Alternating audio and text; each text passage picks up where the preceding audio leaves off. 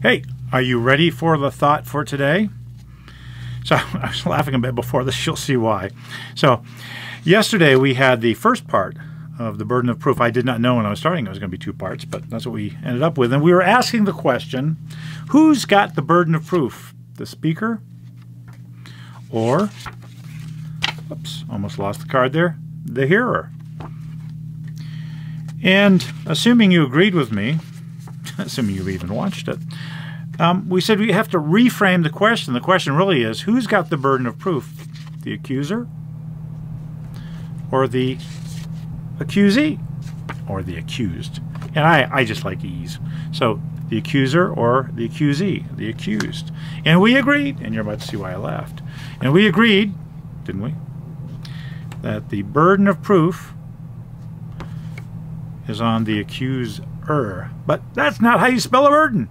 You can see I had it right on the first card, right? Did not have it right on that card.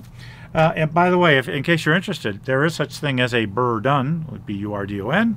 It is a pilgrim staff. So if you ever need that word, you now know, because of my misspelling, what that is.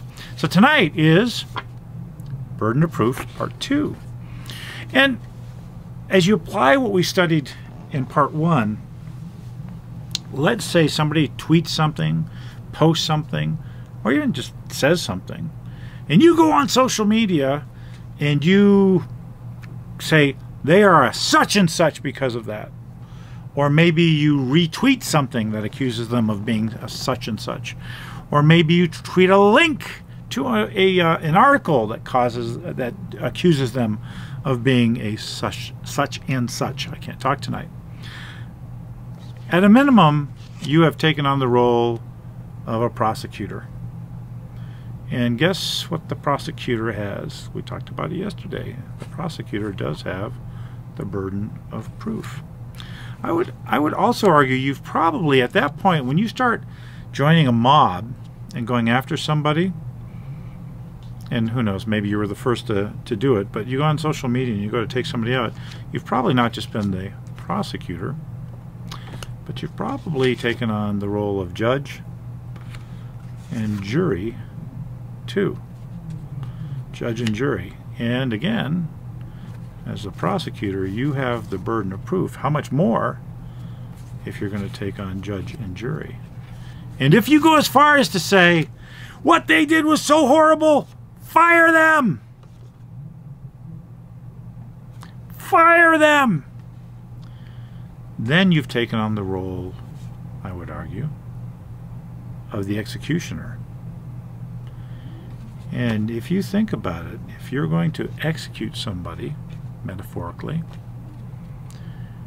then you've got to admit the burden of proof is truly on you. As we wrap up the thought for today, how about this?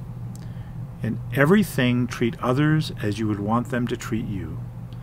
That's Jesus, and that's the net translation of the first part of Matthew chapter 7, verse 12. In everything, treat others as you would want them to treat you. I don't think you want the executioners coming after you. I don't think you like even being, whoops, find the card. Where are we? Where are we? I don't think you even want a prosecutor to come after you without really good reason. So take that into account when you're using social media or otherwise in life. Treat others like you would like them to treat you.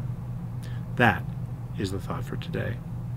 I love you. I will see you again tomorrow.